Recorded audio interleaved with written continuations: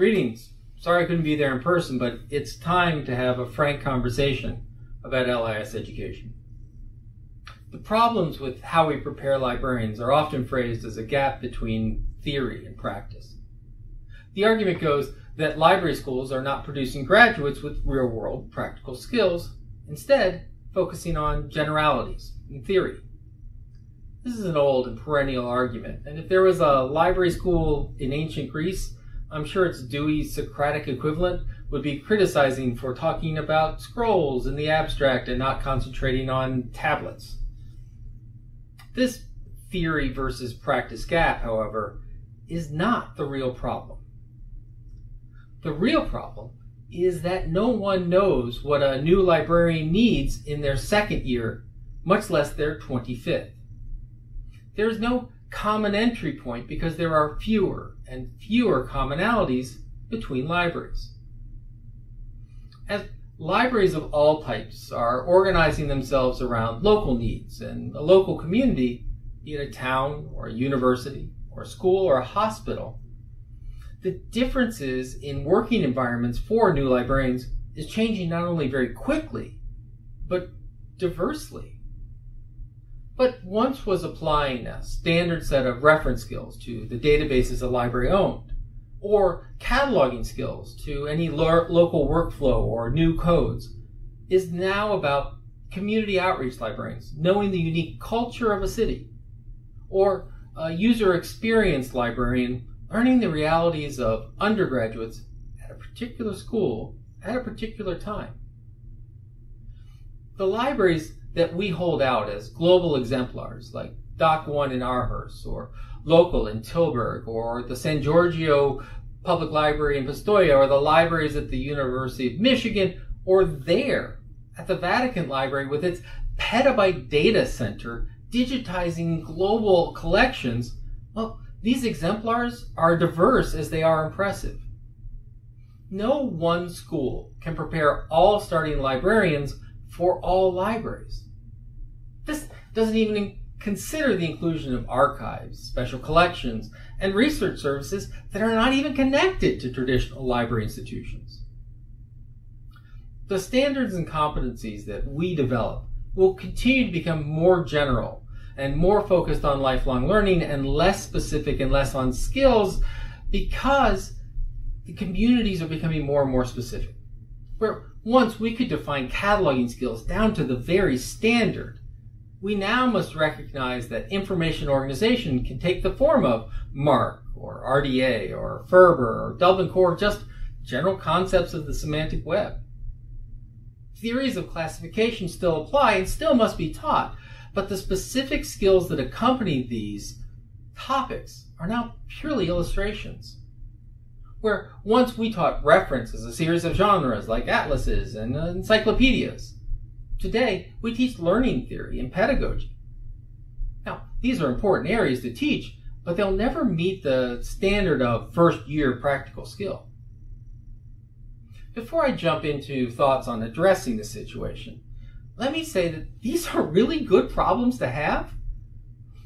The reason there's no one canon of skills is that librarianship is vital and dynamic. The reason there's so much diversity in the field, in terms of the communities we serve and practices, is because the need for librarianship is growing. And the communities we seek to serve are becoming more diverse and varied because we are at least attempting to go beyond real barriers of class and race, even though we don't often succeed. If all we were doing was preparing a set of spare parts for a handful of libraries that hadn't changed in decades, our beautiful, stable, and satisfying curriculum would be the surest sign of the impending death of libraries. No. The answer is not to try to develop a single standard for all, but to create continuous systems of learning that are agile, connected, and embedded. The library of education of tomorrow, and increasingly of today, must smash the divide between the real world and the academic. It must also break the idea that one degree at the outset of a career is sufficient preparation for an entire lifetime of serving communities. Lastly, it must also fully embrace that we are preparing librarians, not library workers, and accept that librarians are not neutral and must develop skills that are as much about resilience and self-examination as they are about cataloging and how to run an organization. Let me take these ideas in turn, and I'll begin with agility. What is an agile system for library education? Well, it's one that is constantly seeking out not only best practices in librarianship, but innovative ones.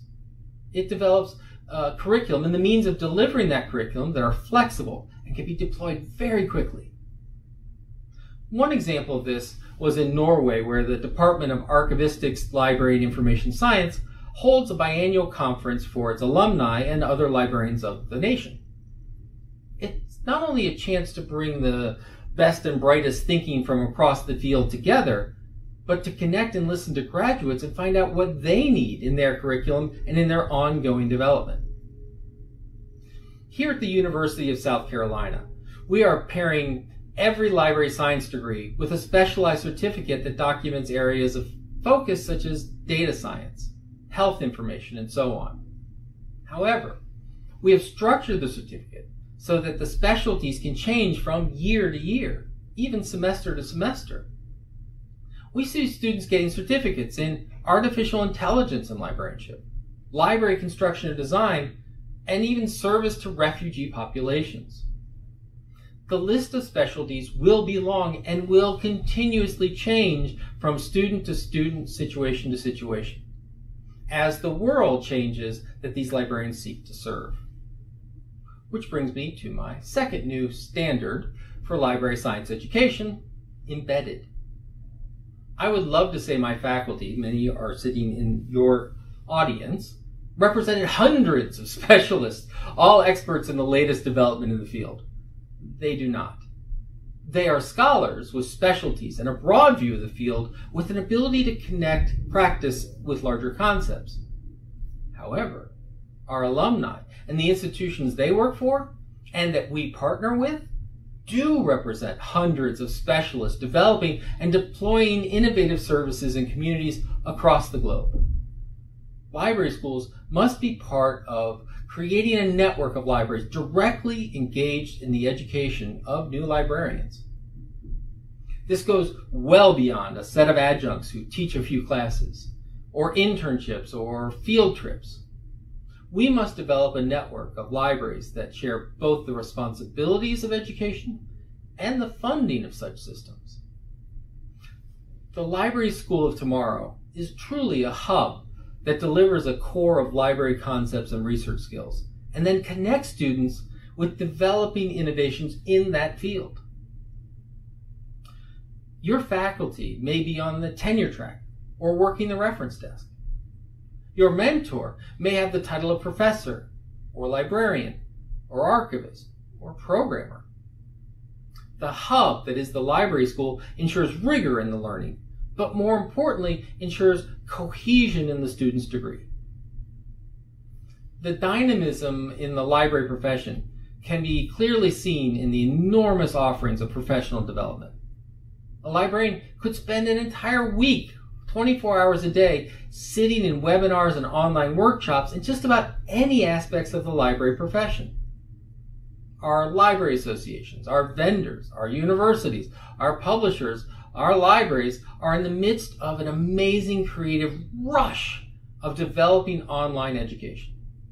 However, there are no real attempts to coordinate and link all of these together into a coherent understanding of the field. Faculty in the Library School of the Future will spend as much, if not more time, evaluating portfolios of these diverse online resources as they do teaching classes. The days when the expertise of a field was contained within a single library school are gone. The days when the totality of library expertise could be represented in a single faculty are gone. We must look to other models of how we prepare professionals. That network of libraries and expertise we build must also be seen as places of residencies, where we embed students for direct, contextualized learning. The advent of online education has made place irrelevant for many of our programs. You no longer have to move to Columbia to get our degree. However, in making this shift, we have also lost the power of place. We must now join that power of place with the flexibility of online. Students will no longer move to Columbia because that's where the faculty are. They'll move to Aarhus and The Hague and Taiwan and Charleston because that's where innovative practices are being formed. Taking a page from the medical residents, we are turning our network of partners into residency opportunities for students. Libraries can use these residencies to attract the best new librarians to job openings, and the students gain authentic, specialized knowledge on top of the core that we provide. And hosting these residencies is an opportunity to expand the learning of the students to the learning of the whole organization. In Charleston, South Carolina, about 2 hours from here, the local school district is paying for 10 in-classroom teachers, English and math teachers, to get their master's degree and become school librarians. The funds for these cohorts are then directly reinvested into the school district. The tuition that the students pay, that turns into national speakers, on-site workshops, even open course developments that are provided not just to those students, but the entire district. This creates a sustainable means of continuous library education well beyond the granting of a degree. By enrolling 10 teachers, the district enrolls the whole district in library school. And what are these students learning in their residencies and in this network? They're learning to be librarians. Not people who work in a library, but a set of values, research skills, and a mission they will take to their jobs in libraries, or the technology sector, or the banking sector, or government. They will be going into these libraries and businesses and governments with a point of view. They are not neutral deployers of skills. They are professionals on a quest to improve communities through learning. They will go not as parts of a system, but as advocates for inclusion, privacy, access, and openness. In order to prepare these librarians, we must develop a curriculum of self-reflection and analysis. We must address, in the curriculum, self-care, vocational awe, resiliency, and self-awareness. These are not soft skills, but techniques that allow our librarians to access, engage, and adapt to community needs and realities. It is no longer acceptable that we send librarians into communities prepared to answer reference questions, but unable to process the poverty they may find there. It is no longer acceptable to train academic librarians to recognize gaps in a collection, but not to recognize student homelessness. It is no longer acceptable to train archivists who do not understand the politics inherent in controlling the memory of a community. Analysis cannot be limited to the individual or simply introspection, however. Methods of analysis, of research, are necessary. No matter the environment our new librarians find themselves in, they will need to know how to understand the community, how to assess services, how to collect, analyze, and protect data. Participation is a goal, and we shall never know how well we're matching that goal without instruction in research methods. Instruction that is embedded in real communities, with real questions and contextualized methodologies. And so there are my new metrics for evaluating the effectiveness of a library science program. Agility. What ongoing methods are in place to identify, evaluate, and prepare students for developments in a rapidly changing profession? Connectedness. Who are the partners networked with the program and its faculty to ensure direct connection of the classroom to the field? Embeddedness. What are the program's ability to deliver authentic authentic field experiences to students that allow them to contextualize theory and research and methodologies. Resiliency. How prepared are librarians to face, understand, and that is analyze, and solve the problems in a community in line with professional mission and values? Today, the librarians we prepare are building makerspaces. They're crunching masses of data in civic redevelopment projects. They're saving tweets for posterity and housing masses of research data. Our graduates are delivering knowledge and food to rural communities left behind in an information economy. They're supporting the research of Nobel laureates and citizen scientists fighting for clean drinking water.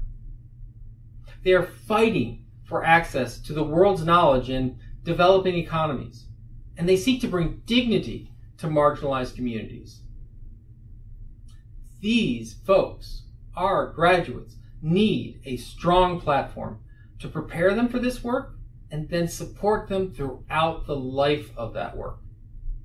Library science programs can be the foundation, but not alone.